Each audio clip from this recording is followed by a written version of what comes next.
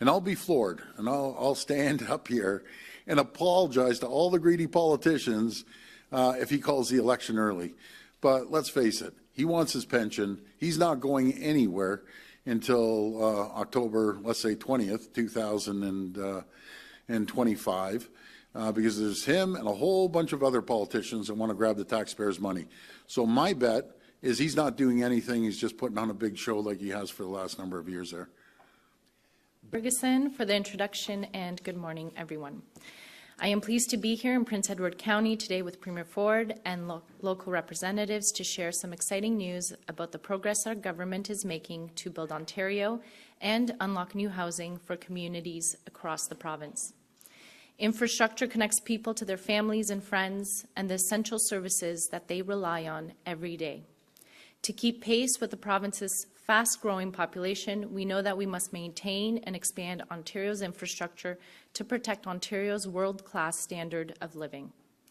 That's why our government is making targeted investments to deliver our key infrastructure priorities, like building more homes, expanding transit, and improving roadways in communities across Ontario. In fact, we're investing up to $1.6 million right here in Prince Edward County towards the King Street Corridor Redevelopment Project, which will allow the City of Quinte West to build reliable and accessible sidewalks and roadways for pedestrians, cyclists, and vehicles. We know that building Ontario also means building more homes, and new homes should not be built or approved without access to clean water, wastewater, and stormwater systems. In fact, there are communities across the province that would like to approve new housing, but need to address their water capacity issues first. We heard from municipalities that replacing, repairing, and expanding pipes and treatment facilities was a huge financial burden as they looked for ways to build more homes. That's why we are providing municipalities with more than $1.9 billion in funding through our infrastructure program to build housing-enabling infrastructure. We awarded $970 million to 54 projects in 60 communities through the first intake of our Housing Enabling Water Systems Fund to help municipalities develop, repair, rehabilitate, and expand local water infrastructure systems to unlock more housing.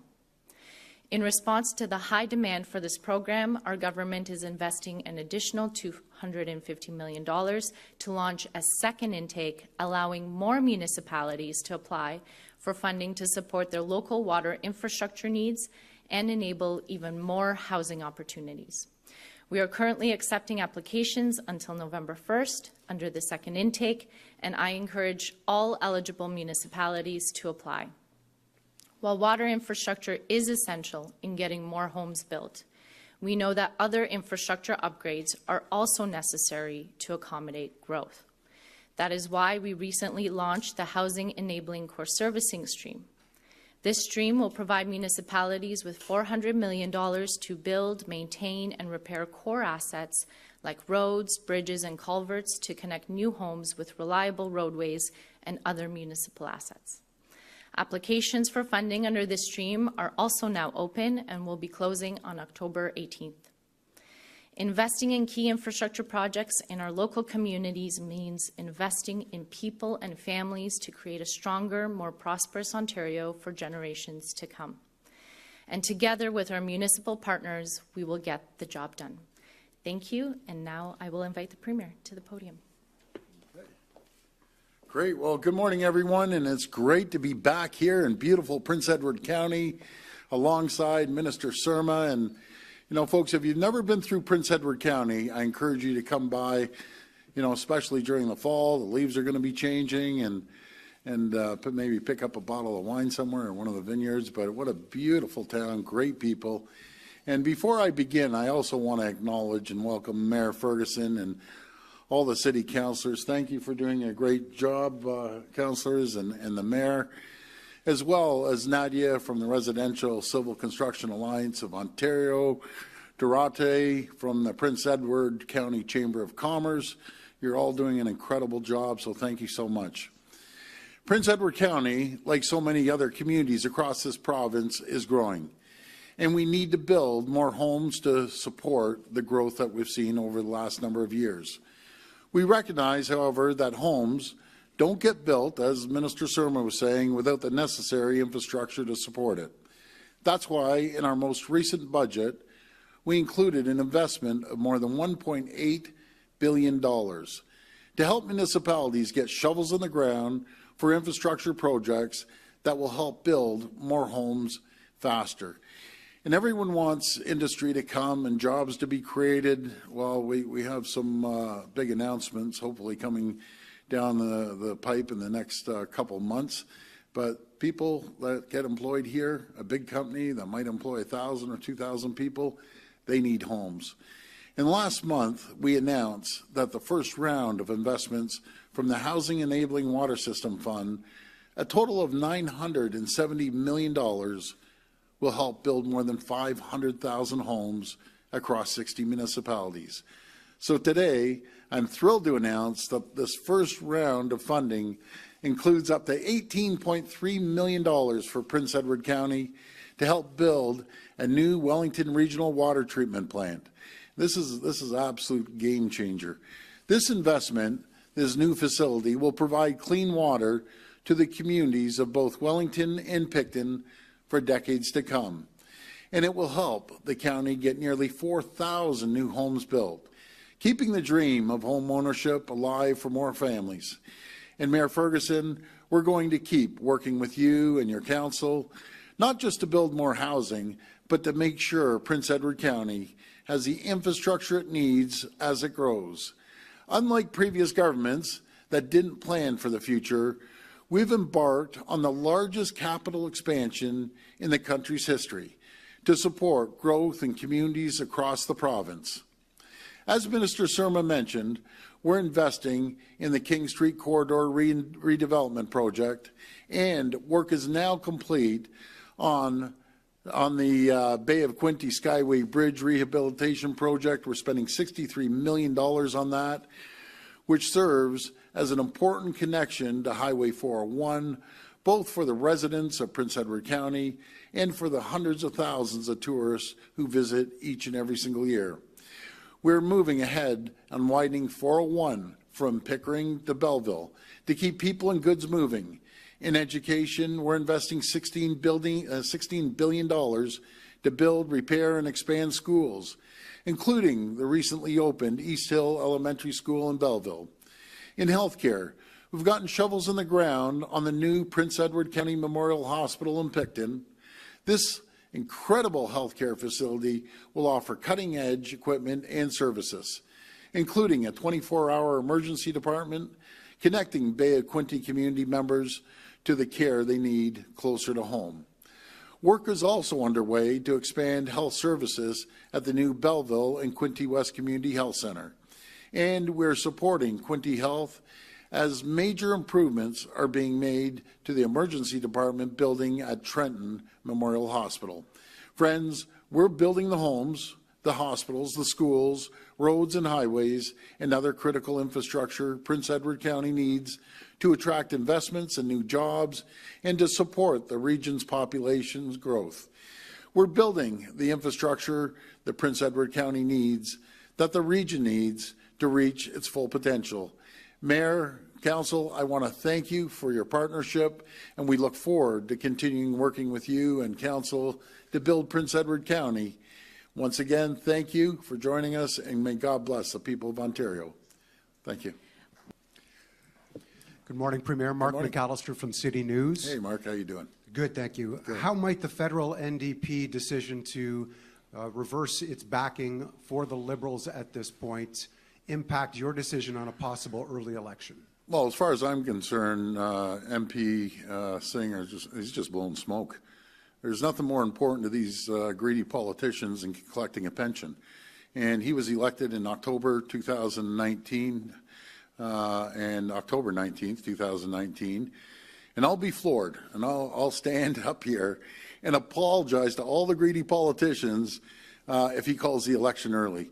But let's face it, he wants his pension. He's not going anywhere until October, let's say 20th, 2025, because there's him and a whole bunch of other politicians that want to grab the taxpayers' money. So my bet is he's not doing anything. He's just putting on a big show like he has for the last number of years there. Based on your answer, does that mean you won't be calling an early election next year? Well, again, we haven't made that decision yet. I'll tell you, we aren't calling an election this year, and we're going to make sure that we continue with prosperity and creating jobs and opportunities for the people of Ontario. We're going to continue giving opportunities to regions, just like this one we're here today announcing the Water Enabling Infrastructure Fund. Premier Ford, Minister Surma, Jason Parks, Picton Gazette, and thank you for coming to Prince Edward County today and delivering this great news for our local residents. Thank you. In the 1960s, the province commissioned a highway that would connect the Skyway Bridge, which you referenced, to the town of Picton. It was a concrete road built by local hands. McFarland Construction Company. It was all local guys. Yep. It was a point of pride in this community. It was smooth as Pearson Airport runway for 30, 40 years. In 1998, the Harris government downloaded this road to the municipal hands. The current estimate to fix that road is $30 million, and it's way beyond whatever Prince Edward County ratepayers could possibly afford. Yep. It's voted as one of Canada's worst roads by CAA.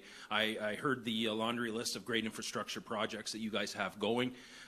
When can we see something happen with 49? And could the province provide some leadership on this? Sure. So Highway 49, you're right. There's a lot of history behind that. I'll say it right now. If we can get the feds on board, then we'll be on board. So if they can pitch in money, we'll pitch in money, and the county can pitch in some money.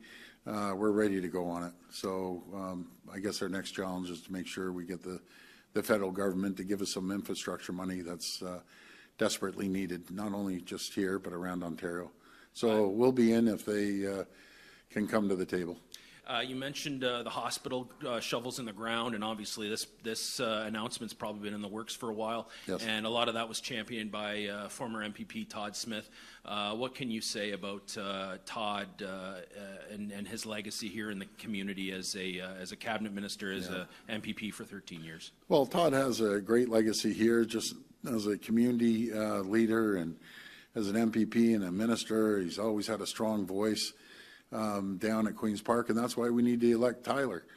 Tyler is going to have a strong voice at Queen's Park. You need a voice at the table, as I always say, and he'll do an incredible job. But just so proud, I call him Smitty, so proud of Smitty, all the work he's done. He's loved here.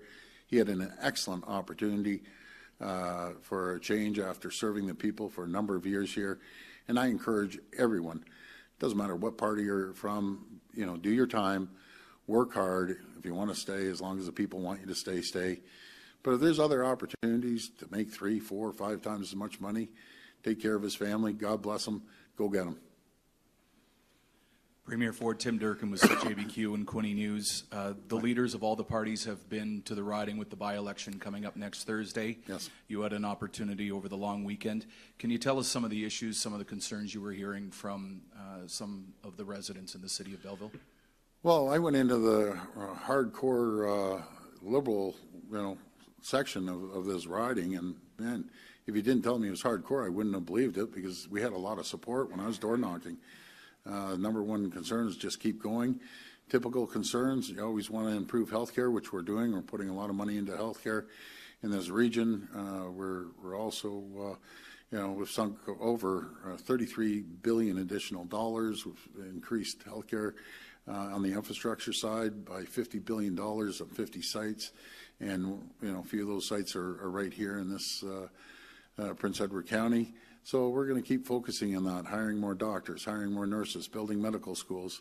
So that's always a concern across the province. But do you know what pays for all that? Is the economy. And, making things more affordable by getting a good job, better job, and a bigger paycheck. That's what we're focused on. And just stay tuned. If it, in the next couple of months, there's going to be a huge announcement here with a very, very large company. I'm crossing our fingers that lands. I'm not 100% sure, but it's coming to town, and it's great paying jobs. And it gives people certainty and stability, knowing that they're going to collect a paycheck at the end of the week, that they can pay rent or pay a mortgage or buy a home. So this is exciting. Keep the economy strong, and just keep in mind, folks, When I took office 6 years ago, 300,000 jobs were chased out of this province. Companies were leaving. High energy costs, red tape, regulations, high taxes. Move forward, over 800,000 people are working today that were not working 6 years ago, 160,000 jobs alone.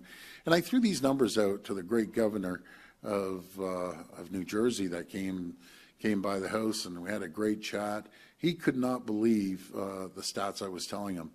So let's stay strong. We're in a very competitive environment around the world, but we're leading the world on so many different areas. Good morning, Premier. Hi. Hi, good to see you back here. Great announcement today for Prince Edward County. As it ever. Nicole Clinstable, Starboard Communications. As you have been out door knocking with Tyler, I'm sure you've heard one of the biggest issues that's affecting residents here in this community is housing, access to affordable and attainable housing. Right. What is your government doing to help not only the residents here in this community, but across the province? Yeah, great question. Exactly our announcement today. We're putting $18.3 million into water and wastewater. You can't build anything if you don't have the infrastructure. So we're pouring money into infrastructure. The minister's been traveling around the province announcing, new water treatment plants to more pipes, sewers, and that's what's going to get things going. That represents over 500,000 new homes. So there's a great opportunity. Maybe I'll pass it over to my minister, and she can elaborate on what I just said about making sure that we get those 500,000 homes built. Thank you very much, Premier. The Premier said it correctly. It's $1.9 billion worth of infrastructure dollars. The first round was $970 million. I think this is the most ambitious plan in the country.